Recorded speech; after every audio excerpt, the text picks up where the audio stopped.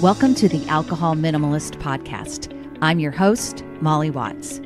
If you want to change your drinking habits and create a peaceful relationship with alcohol, you're in the right place. This podcast explores the strategies I use to overcome a lifetime of family alcohol abuse, more than 30 years of anxiety and worry about my own drinking, and what felt like an unbreakable daily drinking habit. Becoming an alcohol minimalist means removing excess alcohol from your life so it doesn't remove you from life.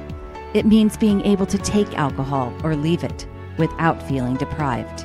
It means to live peacefully, being able to enjoy a glass of wine without feeling guilty and without needing to finish the bottle. With science on our side, we'll shatter your past patterns and eliminate your excuses. Changing your relationship with alcohol is possible. I'm here to help you do it. Let's start now. Hello and welcome back to the Alcohol Minimalist podcast with me, your host, Molly Watts, coming to you from, it's a dry Oregon. It's a cold Oregon, but it's been dry and clear the last couple of days. I actually love these winter mornings when it is dry and clear. I don't mind cold. Just don't like wet and soggy and gray. Who can blame me, right? But right now, it's dry. Which brings me to Dryuary. It's the last week. It's the last 6 days. How are we doing? I really want to encourage you to stick with it, especially during this last weekend. I shared on the podcast last year that the last Saturday of the month, the one that's ahead of us, if you are listening to this podcast when it drops on Wednesday, January 25th. If you're listening to it then, the weekend ahead in January, 28th, 29th, right? That's the one that is the most popular day to drink, according to Alcohol Change UK, which is the organization credited with launching Dry January. It's that last Saturday of the month. That is the one that most of us who are going to will throw in the towel and give up on their Dryuary goals. Now, why is this the case? Well, I will tell you what isn't happening. And this is what the subject of this episode is really going to be about. What is not happening is that alcohol is causing you to drink.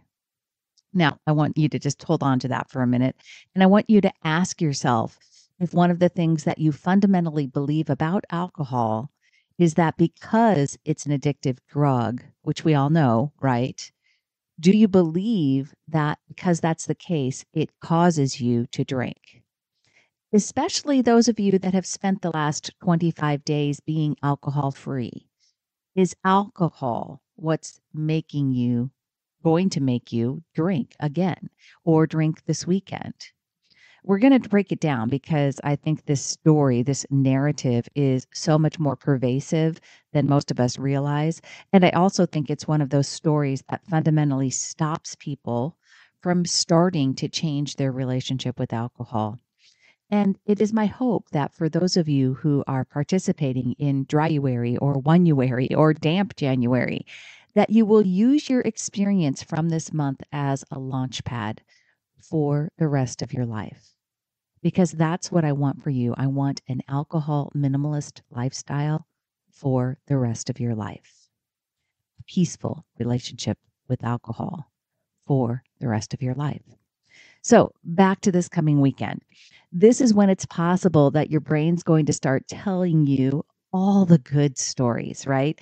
That really fuel your desire to drink. You know, the one like you've been really, really good, AKA you deserve a drink, or 27 days is good enough. It's almost a whole month and a few days doesn't really matter. Or maybe your brain will be telling you how good it's going to taste to have that glass of wine. All of these thoughts are fueling the feeling of desire, right? And that is what I want you to pay attention to, because if you've succeeded in being alcohol free for the last 25 days, then this is really important for you to acknowledge that these stories are what is fueling your desire to drink, not the alcohol itself, right? I want to tell you, if you make it to the end of January without drinking anything, you are likely in the minority. Estimates for people who stay alcohol free for the full 31 days put that number between 19 and 55%. Now, that's a pretty wide variance, right? But regardless, even if we believe the highest, 55%, that means that almost half of all participants didn't achieve full 31 days alcohol free. My guesstimate is probably about a third of the people that launch into Dryuary stick to Dryuary for a full 31 days alcohol free. I don't know why I think that. That's my own sense. And notice I'm not using the word success and failure, because if you've been doing Dryuary the way I talk about it, regardless of whether or not you've successfully make it to 31 days alcohol free, the most important piece is what you are making it mean if you don't. Are you using the decision to drink off plan as an excuse or as proof that you cannot change? It's not the act of drinking during January that derails you.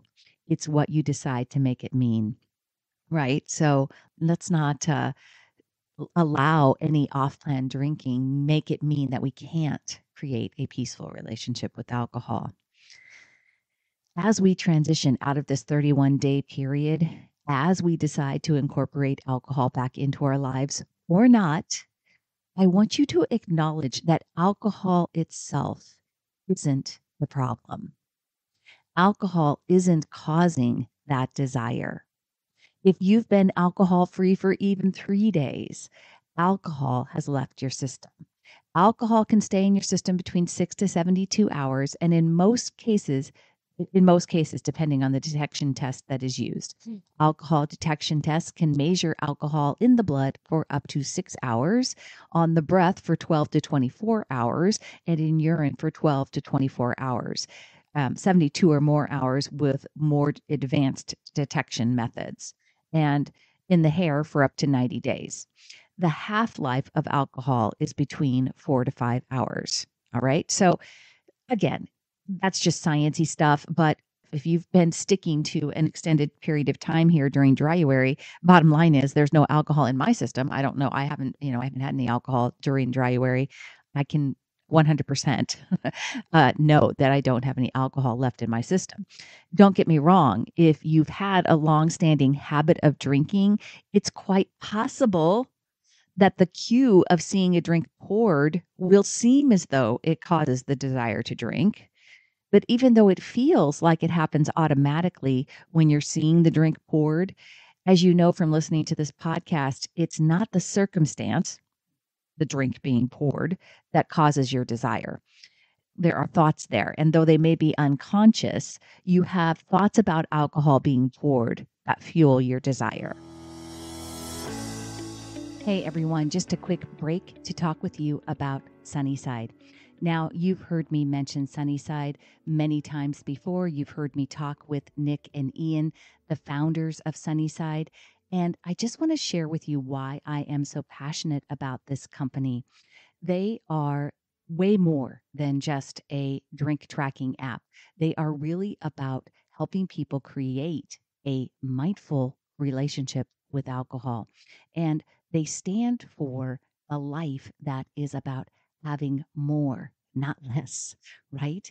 There are more rested mornings, more days when you're feeling your absolute best, when you have more energy and positivity. Sunnyside is not there to tell you to never go out, to never drink, but they are there to help you enjoy your life and to wake up and be ready to be your shining best. It is not an all or nothing approach. It is friendly, it is approachable, and it is absolutely judgment free. They want to be a solution that fits into your unique lifestyle, and I think that's exactly what they've created. You can register for a free 15-day trial. Go to www.sunnyside.co/minimalist to get started. That's www.sunnyside.co/minimalist to try Sunnyside today. This idea that alcohol is to blame for your drinking habits is something that's fueled by AA and by the recovery industry. And even sober communities like This Naked Mind and others tend to drive this narrative. And I want to discuss why I believe it's not helpful, nor is it really even accurate to think that way. But before we get going, I want to remind you that this podcast is not intended for people with severe alcohol use disorder or anyone that is experiencing symptoms of physical dependence. When I say that alcohol is not causing your drinking, I want to make it clear that I know that alcohol, the drug, is highly addictive. When you develop an addiction to any drug, alcohol included, it changes your brain chemistry and your body, and therefore can cause, right, a need for alcohol. Here is a definition of physical dependence: a condition in which a person takes a drug over time and unpleasant physical symptoms occur if the drug is suddenly stopped or taken in smaller doses. So you might be asking also, what's the difference between addiction and physical dependence? And here's a statement that I would agree with. When the symptoms of mental and physical dependence are apparent, an addiction is usually present. However, the main characteristic that it distinguishes addiction from dependence is the combination of mental and physical dependence with uncontrollable behavior in obtaining and using a substance. All right, so we've got that out of the way. Yes, alcohol is addictive. And yes, if you drink enough, long enough, you, and I mean any of us, the general you, are at risk of developing both physical dependence and addiction. And if that is you, if you have developed a physical dependence or addiction, please seek professional help. This podcast is not intended for you. As another reminder, I also want to remind you that according to a 2014 study jointly published by the SHA, which is the Substance Abuse and Mental Health Services Administration, and the CDC, 9 out of 10 excessive drinkers were not alcoholics, nor were they physically dependent. Okay. The vast majority of people who are listening to this podcast, even those of you who are binge drinkers, who are drinking excessively, you are not physically dependent, and you are most likely not addicted either. From that study, alcohol dependence is a chronic medical condition that typically includes a current or past history of excessive drinking, a strong craving for alcohol, continued use despite repeated problems with drinking, and an inability to control alcohol consumption. This study shows that, contrary to popular opinion, most people who drink too much are not alcohol dependent or alcoholics.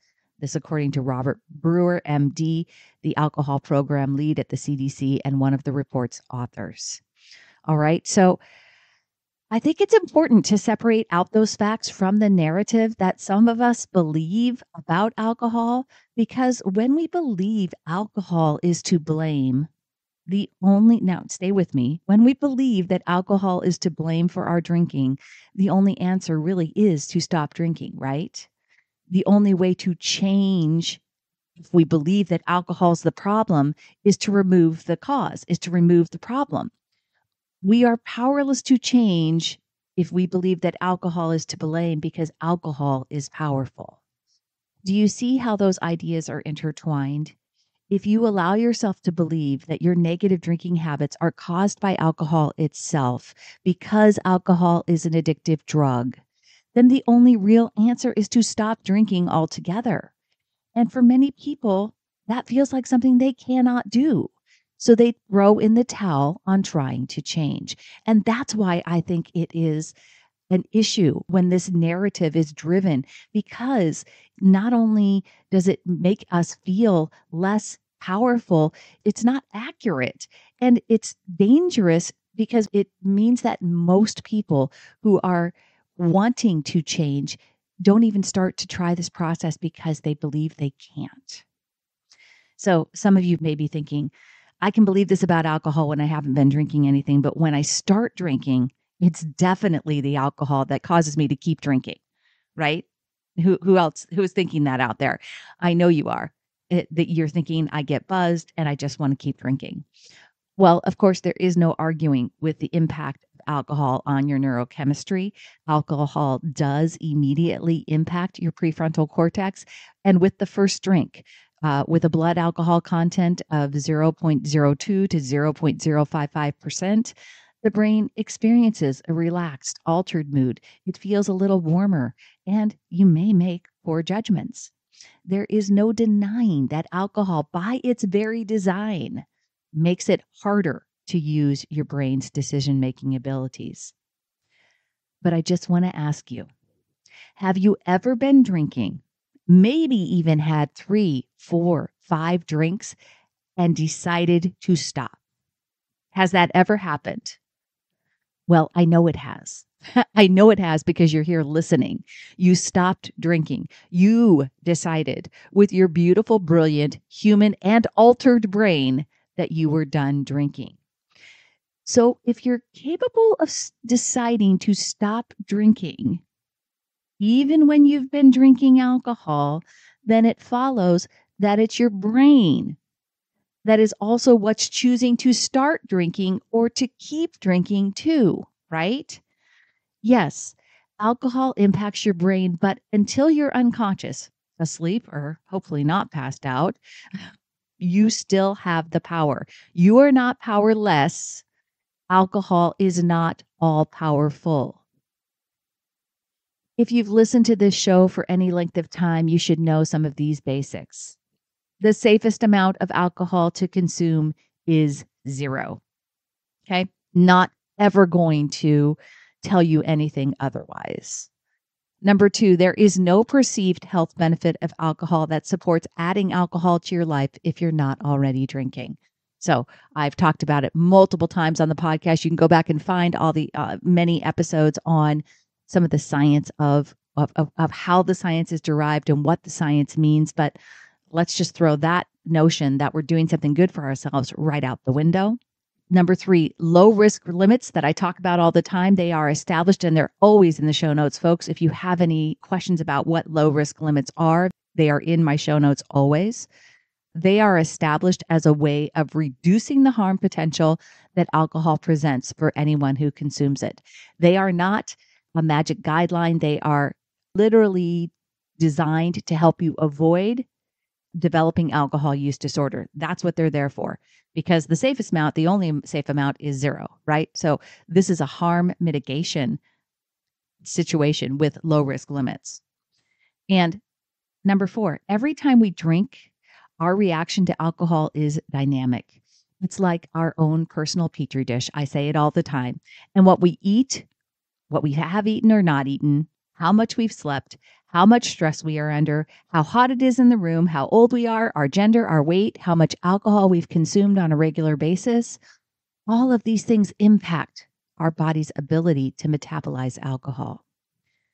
And our ability to metabolize alcohol is directly related to our blood alcohol content. So it's important. All right.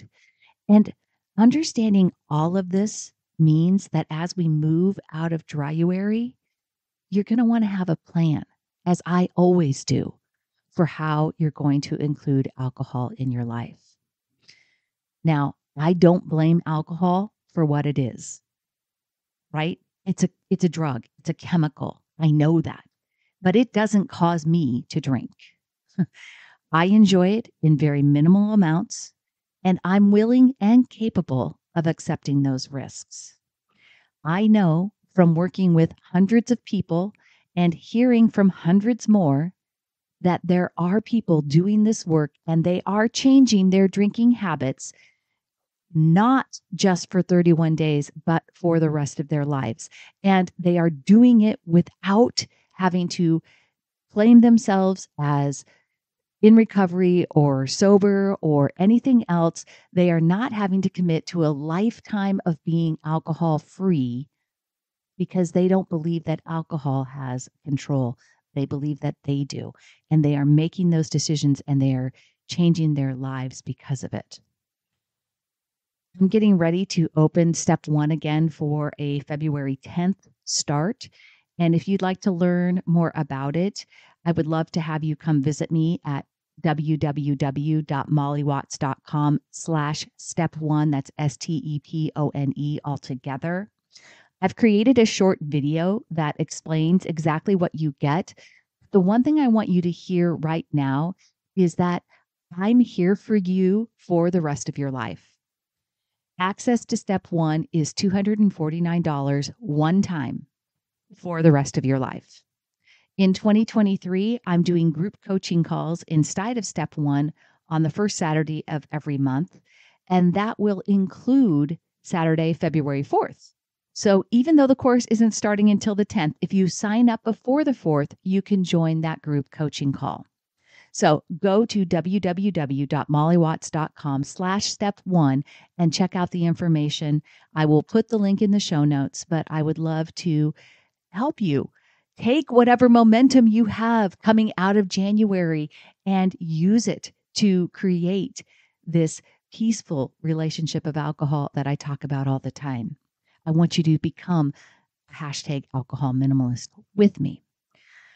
One last word of encouragement for those of you that are doing the dryuary, the full dryuary. All right. Stick with me. Stick with your dryuary plans for this last weekend if you have them. And let's finish strong.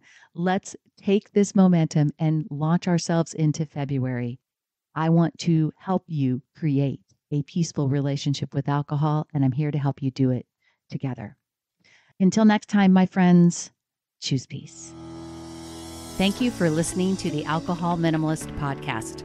This podcast is dedicated to helping you change your drinking habits and to create a peaceful relationship with alcohol.